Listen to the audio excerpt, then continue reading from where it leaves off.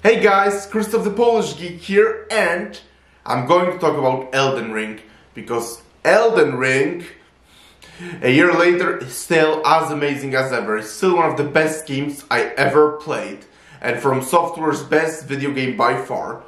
I know now that lots of fans still think Bloodborne is the best FromSoftware game, and I can totally see that. I highly respect that. I mean, it is unique, it has a very unique theme, and while Elden Ring is kind of medieval fantasy like Dark Souls, but it doesn't matter. For me personally, it's still Elden Ring is by far FromSoftware's best video game and one of the best video games of all time. And I'm going now to talk about it because a year later and the game is still as amazing and as impressive as ever. So let's talk some Elden Ring! In this game you can create your own character and you have various different classes to choose from. Like Vagabond, whom I played as. You can also have a bandit, a thief, a warrior, an astrologer, a samurai, a prophet, or even a prisoner. I haven't played most of those classes. For some reason, I always like to play as a vagabond. The art and visuals of this game look so great. I love how detailed everything looks and how wonderfully designed everything is. The graphics are so gorgeous. The lore and mythology of this game are so deep, rich and fantastic. You basically learn about what is going on by reading item descriptions and talking to some random characters that admittedly you don't often meet. And as I already said, George R. R. Martin was involved in making that game. And many elements of the lore feel very much like George R. R. Martin. Perfect example would be the actions of Moch, Lord of Blood. And yet, Elden Ring still very much feels like a FromSoftware game. Yes, it very much feels like a FromSoftware game. And if I wasn't told anything about George R. R. Martin being involved, it would totally be a pure FromSoftware game. And Elden Ring is very much medieval fantasy, kind of like Dark Souls.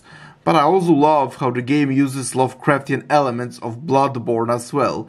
The whole thing about greater will and outer gods is so interesting, fascinating and disturbing too. I hope we get to learn a lot more about it in the DLC. And hopefully fight some of them too. And many of the characters you meet are so fascinating and interesting. Like the prime example would be Ranni the Witch and how you go through Caria Manor to reach her and do a side quest for her. It's all so very interesting and it has an influence on one of the potential endings of the game too. What I also love about the lore is that like all the other FromSoftware games, you are actually not directly told what's happening. You have to piece the lore together through, as I said, reading item descriptions, limited interaction with some other characters, and by your open world and generally things you're doing. So like the boss battles are the prime example. Like you don't know much about them until you piece all the puzzles together through the lore. And I love that. I think this is wicked awesome. Like, as I said, this is FromSoftware specialty and I just love it. This game has super fantastic open world. Every area is very unique and gives its own unique vibe. All those lands feel very living and atmospheric. We have Limegrave, the very world we start in, and the very world that promises we are in for an adventure of a lifetime. Look at those green hills, for example. Just walking through them is already so amazing and immersing. And it has a lot of fantastic enemies and field bosses, like this guy, Tree Sentinel. And then there's a second area, Lurnia of the Lakes. This area is full of awesome water, marshes, and strongly gives me a feeling of Mazuria, Polish region. A region full of beautiful lakes and one of my favorite places ever. There is also Caelid. Caelid has been affected by scarlet rot, and that's why it is decaying and looks like that. It very much resembles dark lands like Mordor in Lord of the Rings. There's also the mountaintop of the giants, which has very Norse vibes.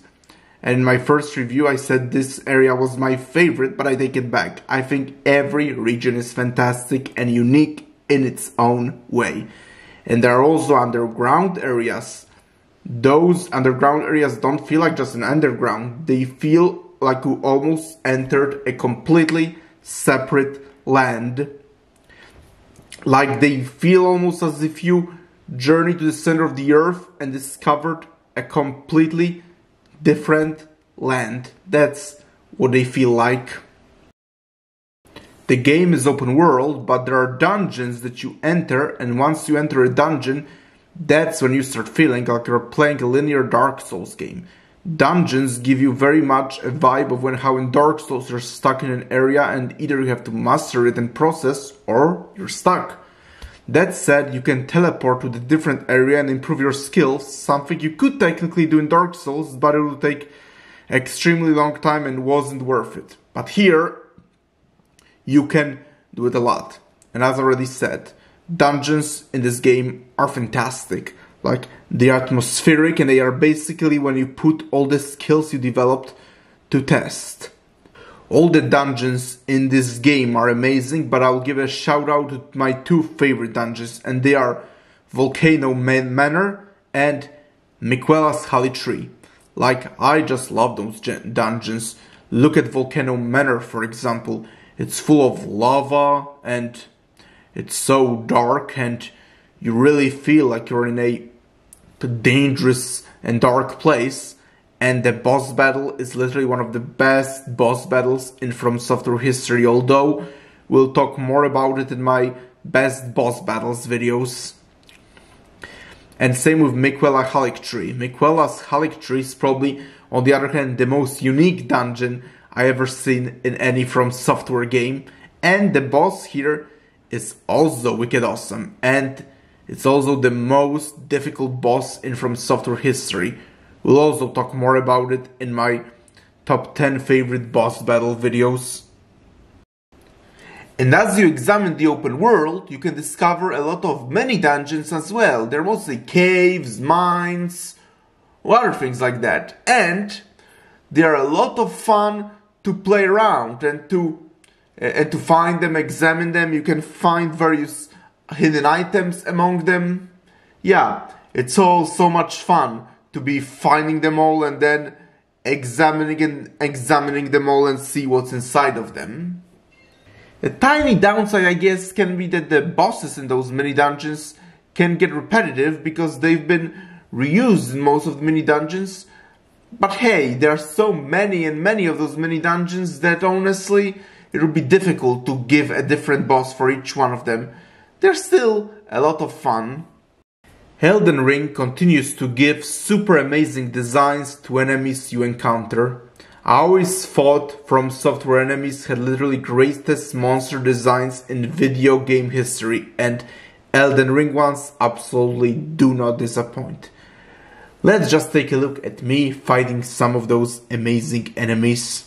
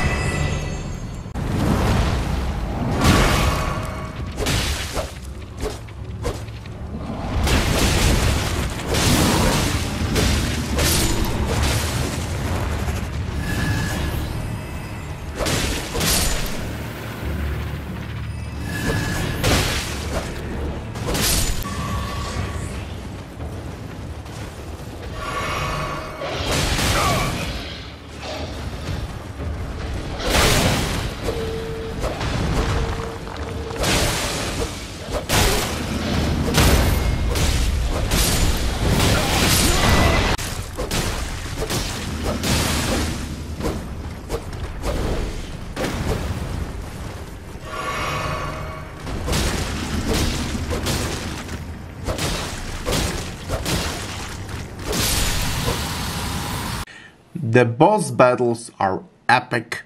In fact, as I said, I'm totally making a top 10 best boss battles video in Elden Ring. It totally deserves to be made. I will not directly talk about most bosses here because that's for the best boss video. Though, just know that Elden Ring has some of the best battles in gaming history. FromSoftware in general creates the greatest boss battles ever. They are difficult but not unfair, most of the time. And one of the bosses has literally the greatest design of any video game boss in history. The greatest physical design, I mean. Like, I've never seen a more awesome looking boss than this guy. Although, you've seen a brief glimpse of him already when I was talking about the dungeons. Like, most of the bosses that you see here are actually not my favorites. Because I'm saving those for the actual best boss video. As I already said, Elden Ring a year later is still one of the greatest video games I ever played, and I really can't wait for the DLC and see what type of amazing things can the DLC of the game can have for us.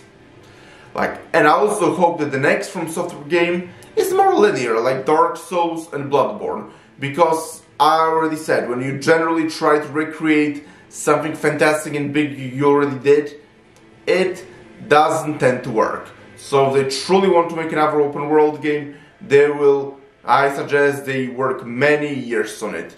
And for their next game, as I said, it should just be another linear game, though with definitely a new theme. Like Dark Souls and Elden Ring are medieval fantasy, so maybe their next game should have a new theme, kind of like Bloodborne was gothic horror, while Sekiro was feudal Japan.